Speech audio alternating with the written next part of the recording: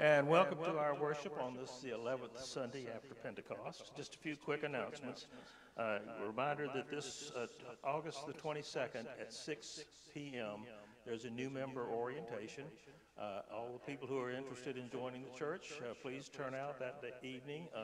There'll be people here to give you an orientation on what all we do here at Redeemer. And if you're an old member, if you'd like to just come out and meet some of the new people, please come out on August 22nd at 6 p.m. Ask for special prayers today for the people of Maui. A horrible disaster going on there. The men's group are still selling Boston Butts. There's a table outside. If you haven't bought them, please come out and buy all the Boston Butts. The proceeds go to the church. They will be used in various ways. The men's group will meet and look at the various needs of the church to decide how the money will be distributed. If you have not picked up your platter from Rally Day, they're in the back. Please pick them up. Don't forget that today is Second Sunday Brunch. Chef Debbie is in the kitchen right now fixing us a wonderful brunch, so please stay for the Second Sunday Brunch. There are sign-up sheets in the narthex for worship assistants and hospitality table. We always need people to do worship assistants, and we also need people to sign up and volunteer to man the hospitality table. The men's group meets 6:30 Monday at Cancun, so all the guys here, new and old, please show up. Excuse me, can I jump in just a second? I believe the new member orientation is on August 22nd, a Wednesday, and August 15th is going to be the church council.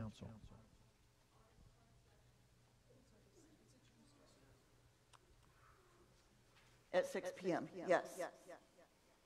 I invite you to stand as we enter into worship.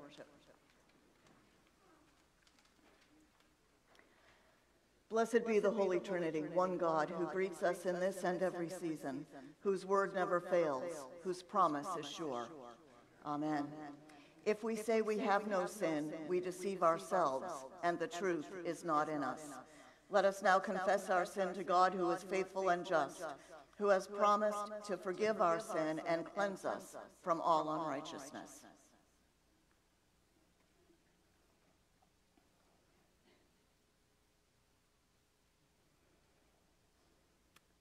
Most merciful God, have mercy on us. We confess to you that we have sinned against you in thought, word, and deed, by what we have done and by what we have left undone. We have not trusted you with our whole heart.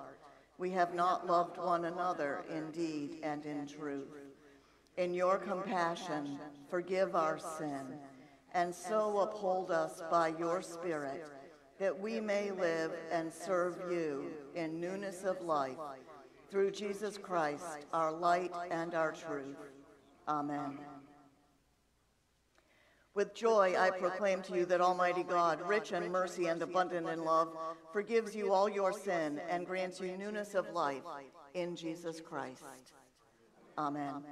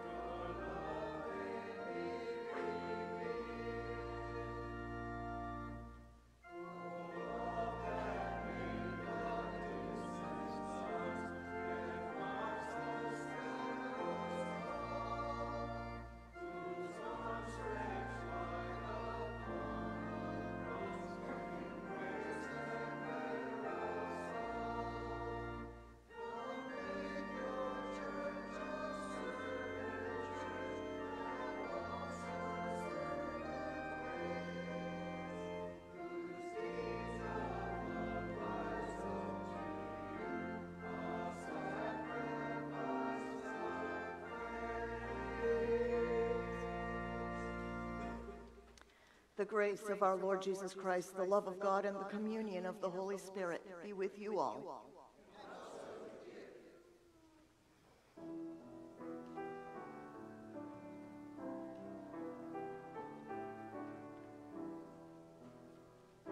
Lord, have mercy. Christ, have mercy. Lord, have mercy.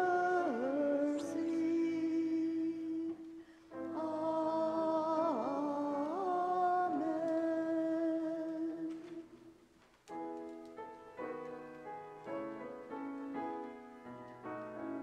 Now the feast and celebration of creation sings for joy to the God of life and love and freedom, praise and glory forevermore.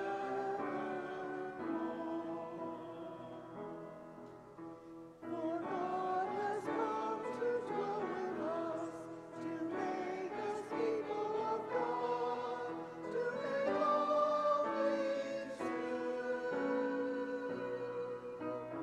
Now the feast and celebration of creation sings for joy to the God of life and love and freedom, praise and glory forevermore.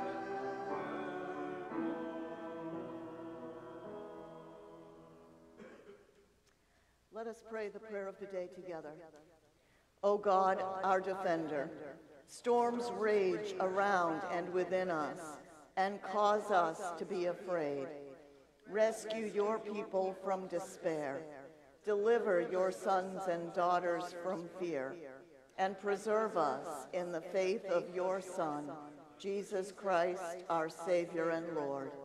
Amen. You may be seated.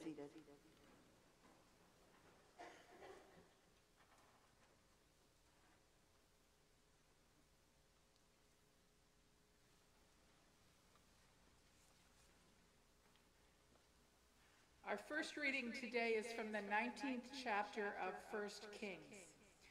At Horeb, the Mount of God, Elijah came to a cave and spent the night there. Then the word of the Lord came to him, saying, "What are you doing here, Elijah?" He answered, "I've been very zealous for the Lord, the God of hosts, for the Israelites have forsaken your covenant, thrown down your altars, and killed your prophets with the sword. I alone am left, and they are seeking my life to take it away." He said, "Go out and stand on the mountain before the Lord, for the Lord is about to pass by." Now there was a great wind, so strong that it was splitting mountains and breaking rocks into pieces before the Lord. But the Lord was not in the wind. And after the wind, an earthquake, but the Lord was not in the earthquake. And after the earthquake, a fire, but the Lord was not in the fire. And after the fire, a sound of sheer silence. When Elijah heard it, he wrapped his face in his mantle and went out and stood at the entrance of the cave. Then there came a voice to him that said, "What are you doing here, Elijah?" And he answered, "I have been very zealous for the Lord, the God of hosts, for the Israelites have forsaken your covenant, thrown down your altars, and killed your prophets with the sword. I alone am left, and they are seeking my life to take it away." Then the Lord said to him, "Go, return on your way to the wilderness of Damascus.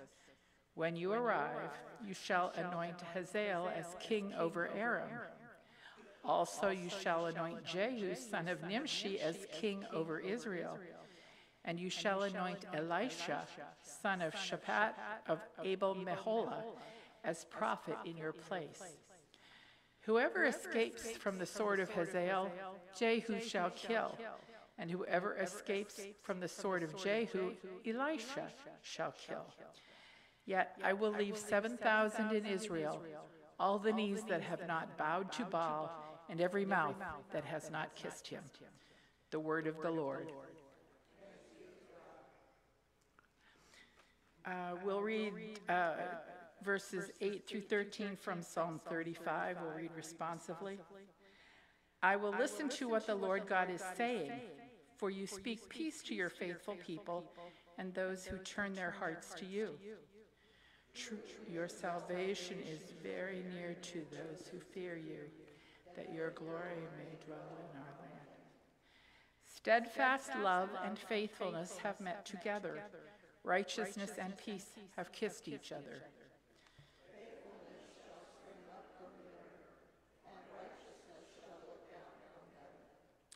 The Lord will indeed grant prosperity, and our land will yield its increase. Righteousness shall go before the Lord and shall prepare for God a pathway. The second reading comes from the 10th chapter of Romans. Moses writes concerning the righteousness that comes from the law, that the person who does these things will live by them. But the righteousness that comes from faith says, do not say in your heart, who will ascend into heaven, that is to bring Christ down, or who will descend into the abyss, that is to bring Christ up from the dead. But what does it say? The word is near you, on your lips and in your heart. That is the word of faith that we proclaim. Because if you confess with your lips that Jesus is Lord, and believe in your heart that God raised him from the dead, you will be saved. For one believes with the heart, and so is justified, and one confesses with the mouth, and so is saved. The scripture says, no one who believes in him will be put to shame, for there is no distinction between Jew and Greek. The same Lord is Lord of all, and is generous to all who call on him. For everyone who calls on the name of the Lord shall be saved. But how are they to call on one in whom they have not believed? And how are they to believe in one of whom they have never heard? And how are they to hear without someone to proclaim him? And how are they to proclaim unless they are sent? As it is written, how beautiful are the feet of those who bring good news. The word of the Lord.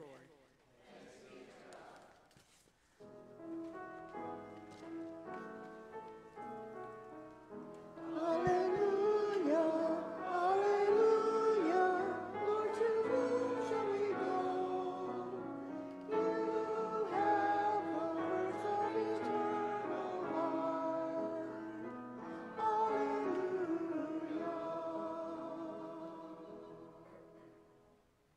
The Holy Gospel according to St. Matthew, the 14th chapter. Glory to you, O Lord. Jesus immediately made the disciples get into the boat and go on ahead to the other side of the Sea of Galilee, while he dismissed the crowds. And after he had dismissed the crowds, he went up the mountain by himself to pray. When evening came, he was there alone. But by this time the boat, battered by the waves, was far from the land, for the wind was against them. And early in the morning he came walking toward them on the sea. But when the disciples saw him walking on the sea, they were terrified, saying, "It is a ghost!" And they cried out in fear. But immediately Jesus spoke to them and said, "Take heart, it is I. Do not be afraid." Peter answered him, "Lord, if it is you, command me to come to you on the water."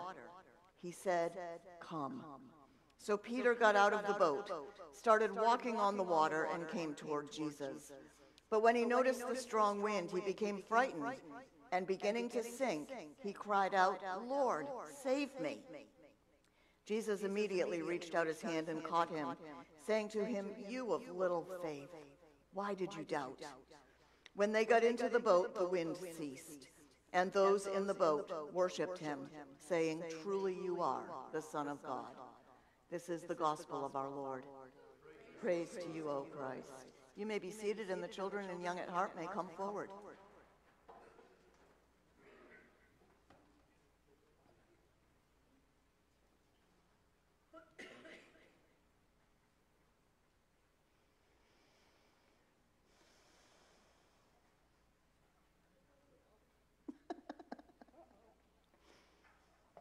That's why I cheat. Good morning. There's a lot of fear in our readings this morning, right? But there's also our psalm, which talks a lot about peace. What do you think of when you hear peace? What does it mean to you to have peace? Do you know what peace means? Do you know what peace means? A nap. Serenity. Calm. No worries. You know The Lion King, Hakuna Matata? Peace. No worries, right? So what does God's peace look like? It looks like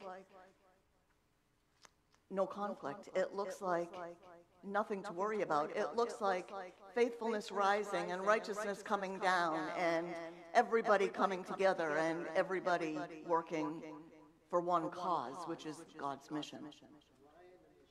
The lion and the lamb, the lion and the sheep. People, animals, everyone coming together. Nothing to be afraid of, nothing to worry about. Is life actually like that? Not yet. Not yet. Good answer. It will be one day, but in the meantime, we still have fear. And we still get into situations that cause us great alarm. The people in Maui, my heart breaks for. The people standing in chest-high ocean for hours waiting to be rescued because there was no non-burning place on the land. That is fear. That is fear. And yet, in the midst of that, God is there. And we can turn to him and say, Lord, show us your peace. So let's pray. Good and gracious God, you know that we do have hearts that become afraid. You know that we do fear what we can't control and what we don't understand. But you also know that you have called us and we have responded. So help us to feel your peace in the midst of whatever comes. Help us to see your righteousness and faithfulness meeting and kissing all around us. And help us to spread that peace to others. It's in your most holy name that we pray. Amen. Oh, well done.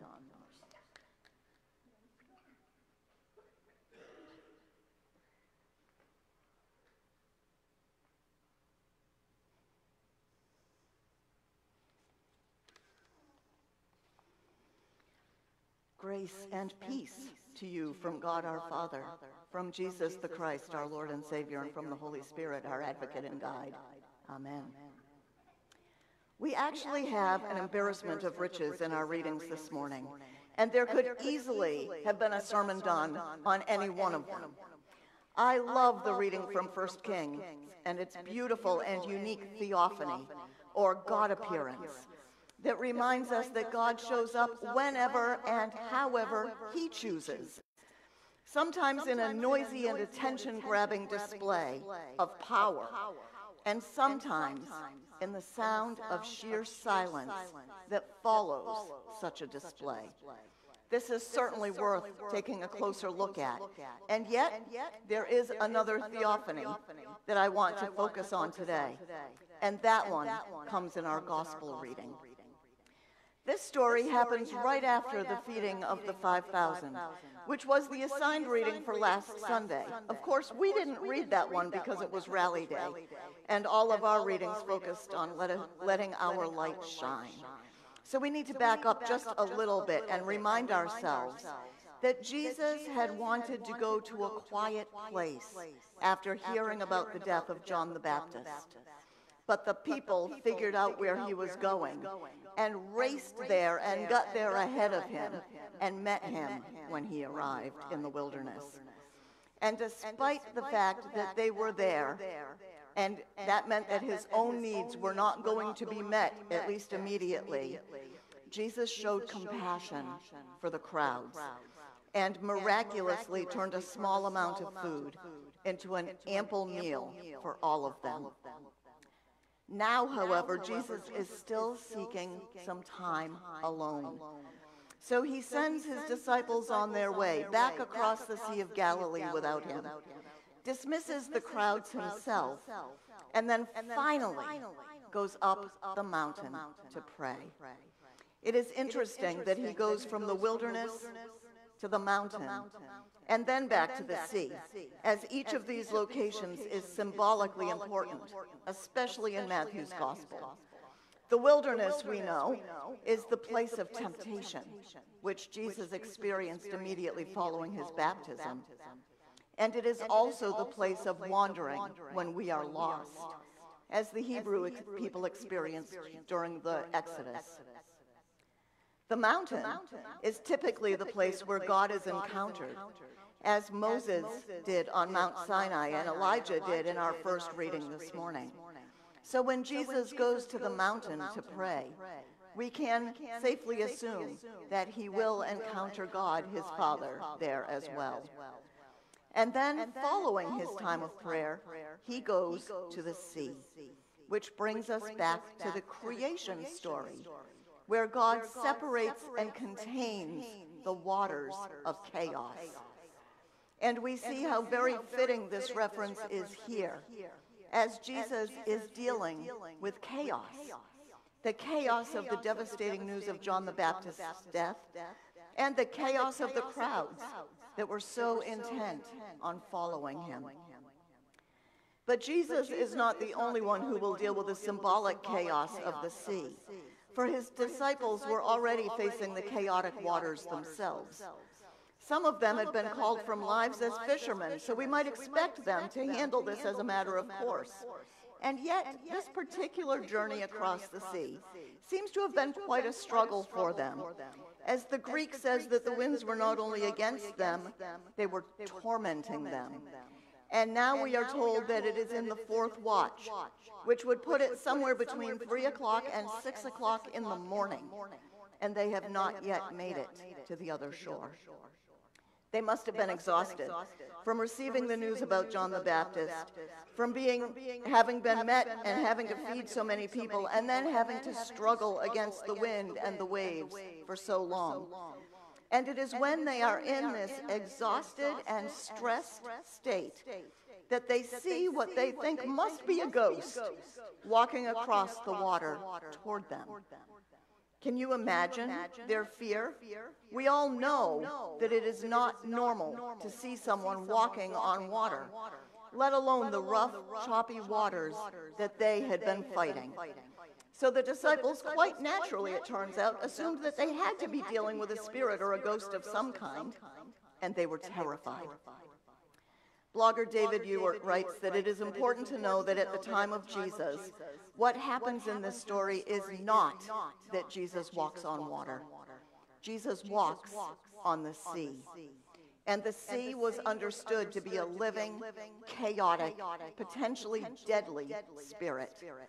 When the disciples see Jesus walking on the sea, they are not relieved. They do not shout for joy, expecting that Jesus has come to rescue them from the storm, also caused by spirits. Instead, they are terrified. The word used here for terrified can also be used to describe a sea that has been agitated and stirred up. In other words, the disciples' inner state is now a perfect reflection of their outer circumstances. They are terrified because they realize that they are seeing with their human eyes events that can only happen in the realm of the spirits. Their first reaction is that they are seeing a ghost. They are terrified because while spirits are everywhere in the human realm, it is deadly for humans to be in the realm of the spirits.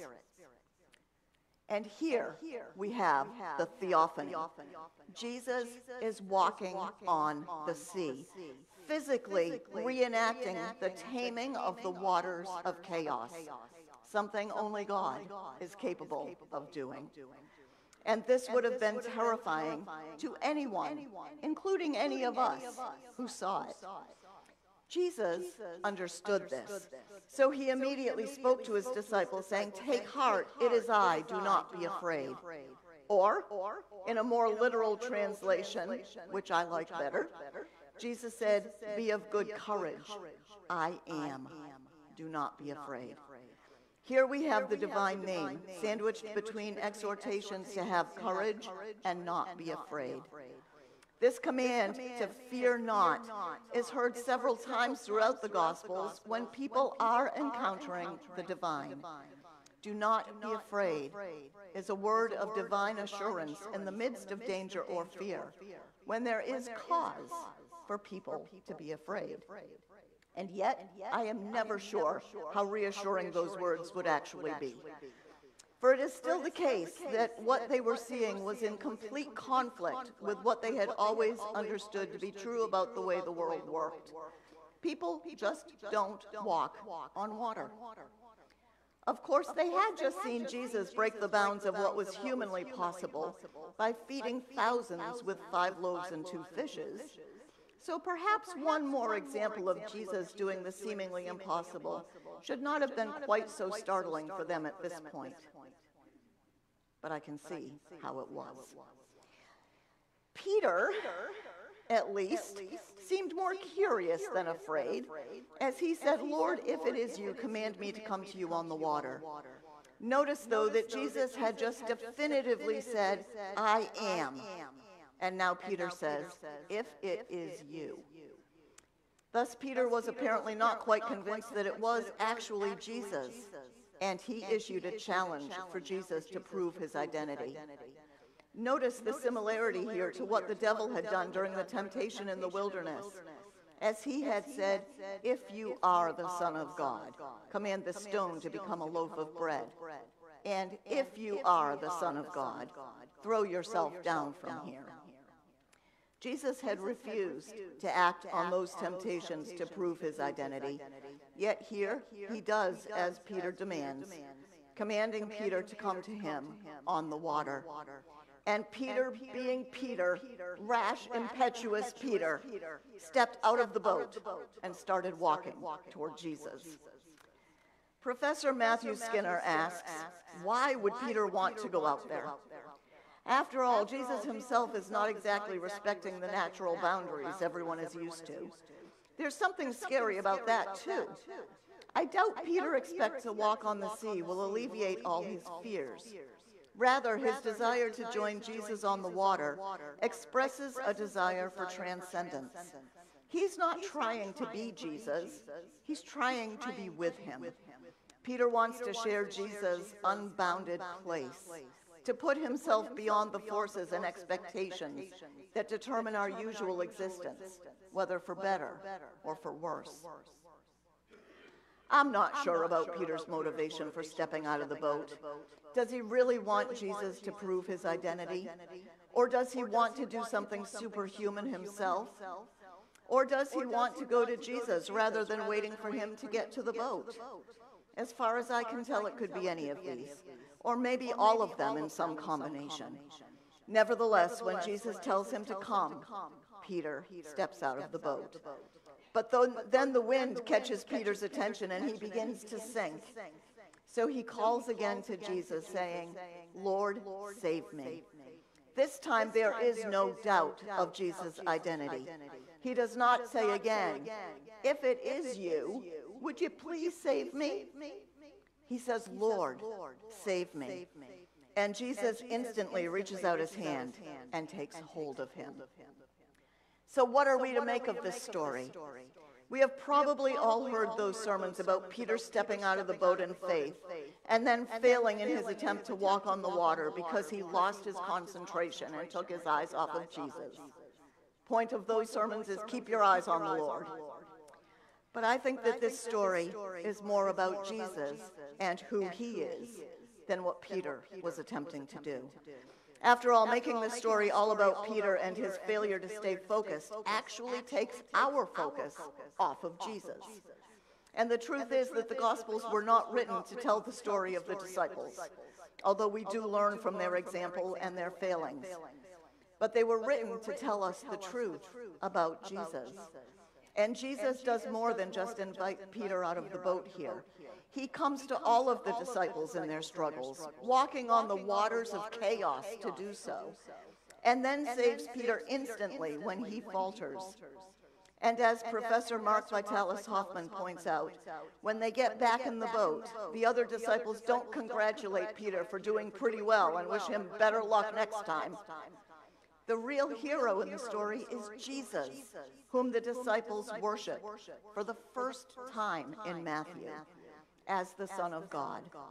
This all seems to be much more important than Peter's brief adventure upon the waves. Here we have a story of our Lord and Savior doing for us that which we cannot do for ourselves, although we often do like to think we are self-sufficient and try to do things on our own. But isn't that the point? We are incapable of saving ourselves or even staying focused on Jesus, no matter how hard we try. And yet he is always there for us and with us, sending us out, sometimes into the waters of chaos, yet remaining ever ready to catch us when we falter. Pastor Brian Stoffregan reminds us that we are sitting in the nave of this building, a word whose origins come from the Latin navis, which means boat or ship. The ship we are in was not intended to stay tied up to the dock, but we were also not meant to leave the safety of this ship until we have reached our intended next destination. We have to set sail and remain on board to get to the other side, where Jesus is sending us. Just as Jesus sent his disciples on ahead to get to the other side of the Sea of Galilee, so he sends us. Paul takes up this expectation in his letter to the Romans that we read this morning. There, though, he teaches not through command, but through questions, writing, "Everyone who calls on the name of the Lord shall be saved. But how are they to call on one in whom they have not believed? And how are they to believe in one of whom they have never heard? And how are they to hear without someone to proclaim him? And how are they to proclaim him unless they are sent?" These questions build in both intensity and focus, and we are to see ourselves in the role of the one they are describing. We are the ones who have come to know the Lord, and we are the ones who are called to proclaim him to those who do not yet know him. So we come together to worship our Lord and to be nourished at his table, so that we can then be sent out, strengthened and fortified to share our faith with others, knowing that the Lord is already there with them. Our job is not to bring people to faith. Only God can do that. And our job is not to meet some sales quota of new believers. Our job is simply and always to speak the truth of God's love, so that others can come to see how God is already working in the world and in them, in sometimes mysterious and unfathomable ways. Thanks be to God. Amen.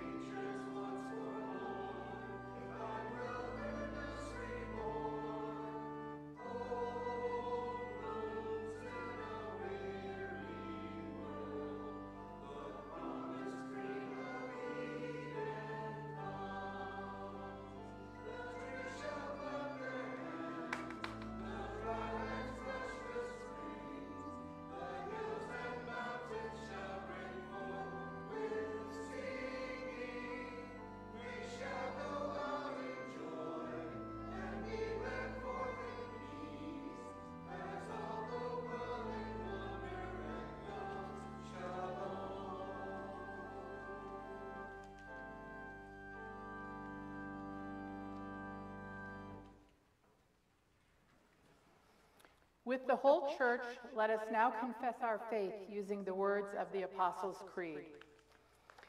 I believe in God, the Father Almighty, creator of heaven and earth. I believe in Jesus Christ, God's only Son, our Lord, who was conceived by the Holy Spirit, born of the Virgin Mary, suffered under Pontius Pilate, was crucified, died, and was buried. He descended to the dead. On the third day he rose again. He ascended into heaven, and he is seated at the right hand of the Father, and he will come to judge the living and the dead. I believe in the Holy Spirit, the Holy Catholic Church, the communion of saints, the forgiveness of sins, the resurrection of the body, and the life everlasting. Amen. Confident that God receives our joys and concerns, let us offer our prayers for the church, those in need, and all of creation.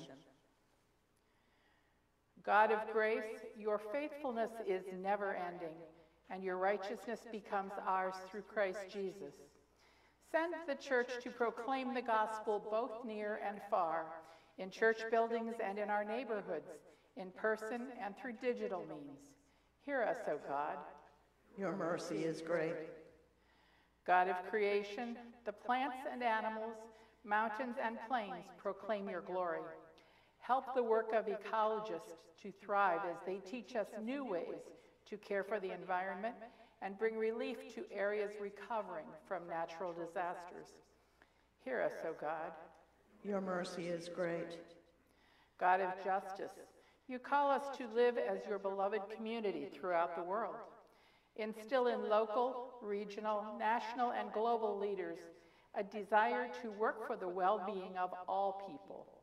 We pray, as Jesus taught us, for our enemies and for those people we find hard to love. Reconcile us with them and grant us the peace that only you can bring. Hear us, O God. Your mercy is great. God of peace, we pray for all members of the military, first responders, and their families. Defend them with your heavenly grace. Give them courage in the face of danger, and continue to hold them close, Lord, wherever they may be. Hear us, O God. Your mercy is great. God of compassion, you bring assurance when we are afraid. Bring calm to any who are anxious or fearful, and bless the work of therapists, nurses, and other healthcare providers.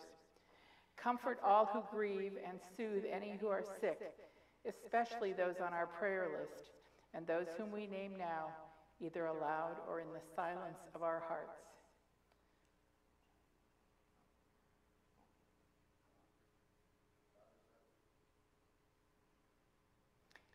Hear us, O God. Your mercy is great. God of wonder, you accompany us in both joys and sorrows. Make your presence known in our work and play, in lively conversation and in quiet rest. Hear us, O God. Your mercy is great. God of new life, you send people to renew both church and society. We give you thanks for their lives of faithful service and ask, hear us, O God. Your mercy is great. For what and for whom else do the people of God pray today?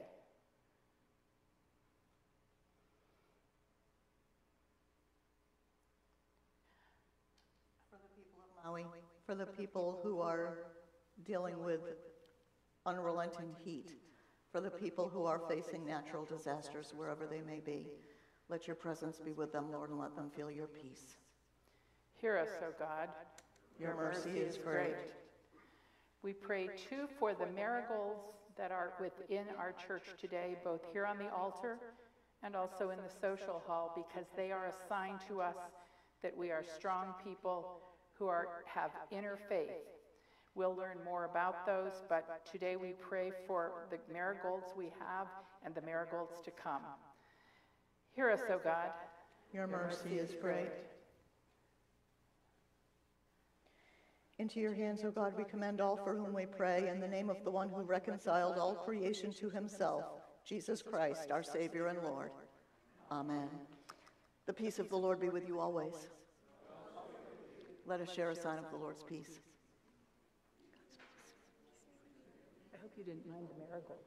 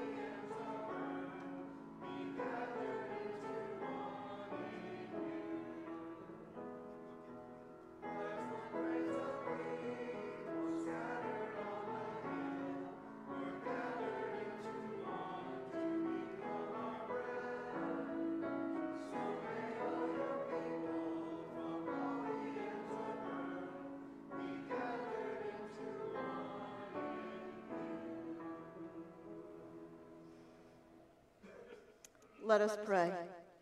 Merciful God, everything in heaven and earth belongs to you.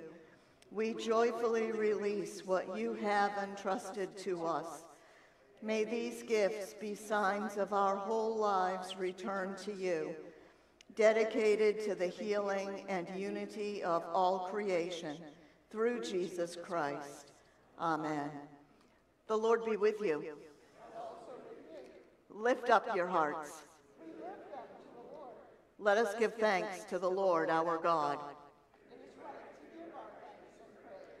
It is our duty and delight that we should everywhere and always offer thanks and praise to you, O God, through Jesus Christ, who calls us to follow his way of humble service and love.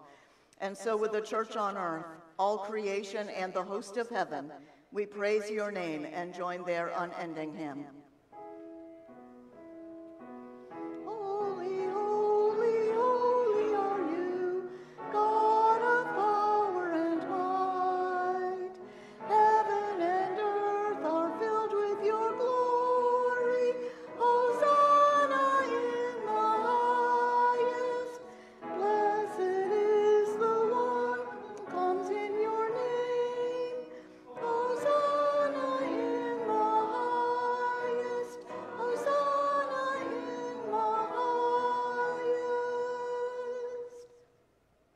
You are indeed holy, gracious, and merciful God. Everything is filled with your glory. We give you thanks for your promise and presence, which have sustained the faithful in this and every generation. Above all, we give you thanks for Jesus, born of Mary, who in word and deed announced your gentle rule of justice, reconciliation, and peace. On the night in which he was handed over to a death he freely accepted, our Lord Jesus took bread. He gave thanks and broke it and gave it to his disciples, saying, "Take and eat. This is my body given for you. Do this for the remembrance of me." And again after supper he took the cup, and after giving thanks he gave it for all to drink, saying, "This cup is the new covenant in my blood, shed for you and for all people for the forgiveness of sin. Do this for the remembrance of me." For as often as we eat of this bread and drink from this cup, we proclaim the Lord's death until he comes.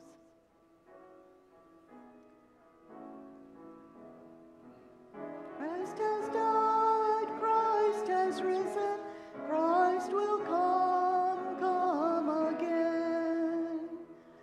Remembering his command to love one another, his life and death, his resurrection and his ascension, we pray for his coming again, even as we exclaim, "Amen. Come, Lord Jesus." Send now, we pray, your Holy Spirit, that all of your promises may come to us and your whole creation. This we pray through Jesus Christ, our Savior and our Lord. Amen, amen, amen, amen. Gathered into one by the Holy Spirit, let us pray as Jesus taught us. Our Father, who art in heaven, hallowed be thy name.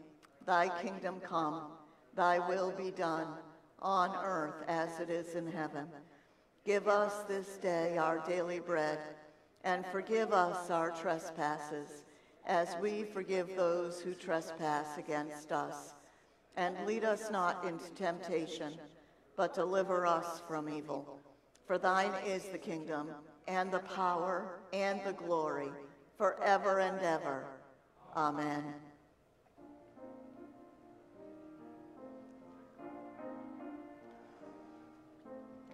Lamb of God, you take away the sin of the world. Have mercy on us, mercy on us, mercy on us. Lamb of God, you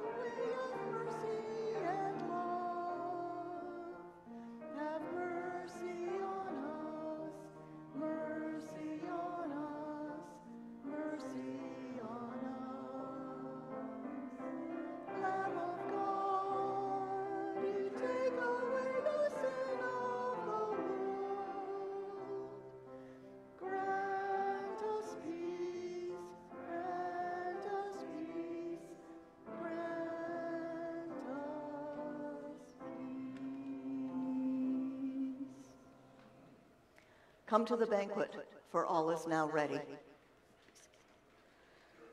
For those worshiping with us at home, this is the body of Christ given for you. The blood of Christ shed for you.